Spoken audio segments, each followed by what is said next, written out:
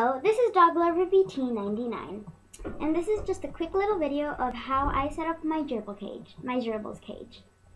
Like most of you out there watching this video know, most rodents, actually I think all rodents, love to dig and burrow. So you absolutely need bedding in there. Some people that have gerbils for the first time just leave it blank like that.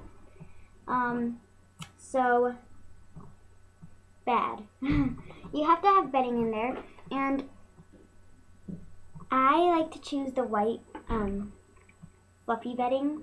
I don't remember what it's called, but it's really fluffy and white.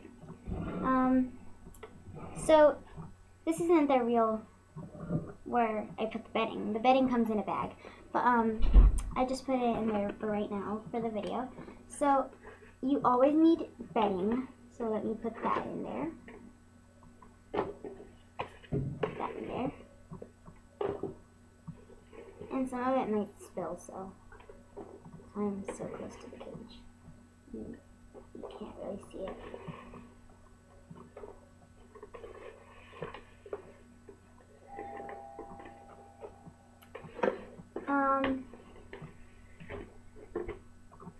There we go. I think that's it.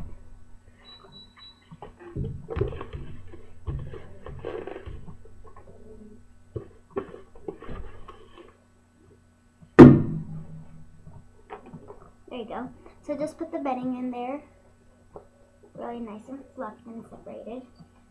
You want it to be really a bit deep so that they can dig a lot in there.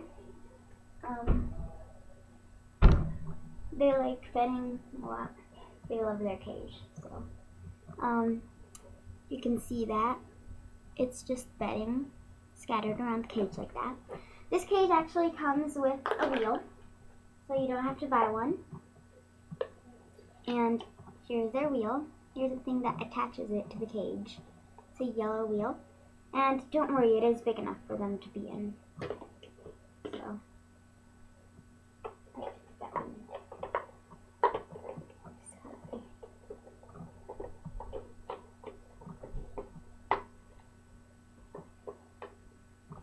There you go. Okay, so there's their wheel, and it can spin fine. Yeah. Okay, so after that, of course, all gerbils need water. This is their water bottle. It's not full right now because I just got the cage. So it goes right there because it has a hole. And it's really bugging me because it like almost touches the bedding. So I'm gonna have to fix that. You can kind of see. Let's see if you can see it. It's right there. You can see it right there. So it's really close to the ground, so I don't know how they're gonna do that. Do not put the food bowl under the water bottle because water bottles do drip sometimes, even if they're really tightly concealed and it's not gonna drip a lot, just a few drops. But still, they don't like the wet food in there. Plus, if they keep the bedding in there, it's just not good.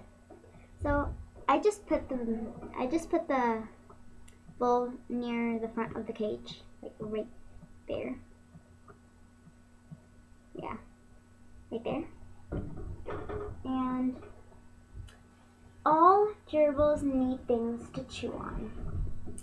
They can chew on lots of stuff. I've heard that plastic isn't good for them. I don't know for sure though.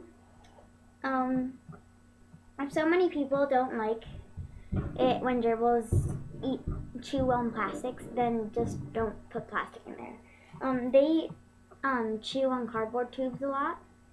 The other half is in my other gerbils cages. So there's gonna be babies in here, like 5 weeks old and 6 weeks old or something. And so I just put a small half. And I like to put them in the corner so that they can just quietly chew right there. I like to put it on the bottom so that it touches the bottom so that there's bedding in it. Because, I don't know, it just makes it look cool. And I'll give you another better view of the cage when I finish. Because as you see, you can't see because of this plastic. And over here, the food bowl. So they also chew on paper a lot. So what I like to do, I don't like to just give them plain paper because then they're gonna have to do all this by themselves. So I like to crumple the piece of paper up a lot and then just unfold it again and then cut slots around the whole thing. Not too close to each other so that they're kind of separated like that.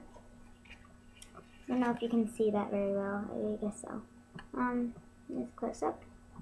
So they like paper, so I like to put that here next to the wheel, right there. And the cat's behind here. She's a sweet little girl. Behind. So I think that's about it. Yeah, that's about it. Except for this, which I need to close. But as I said, I'm gonna show you a little close-up. You can see the cardboard tube right there, the paper right next to the wheel, the food bowl, and let's see. If this makes a lot of noise, I'm really sorry. It's just I'm recording on my laptop, so there it is. If it makes a lot of noise, I'm sorry. And that's about it. Thanks. Request, comment, and subscribe. Bye.